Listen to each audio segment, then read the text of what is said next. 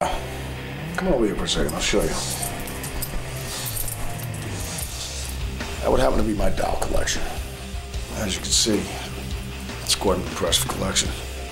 And each one of them have a story. Right here, Queen Purple. This was given to me by Prince when we were in Minnesota. This doll right here is an artist known as Pink. I don't know if you know who she is. She's awesome.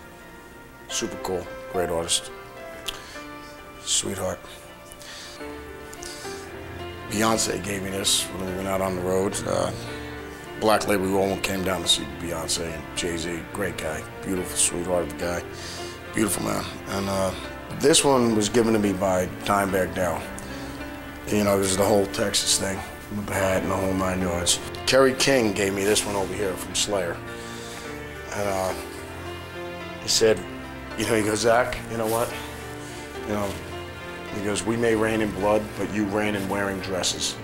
So that's the reason why he gave me this little princess right here.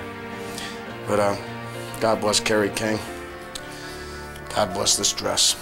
Hey, listen, when all's said and done, if I got to toss it between my guitar collection or my doll collection, I'm choosing my goddamn motherfucking dolls. And that's a motherfucking fact.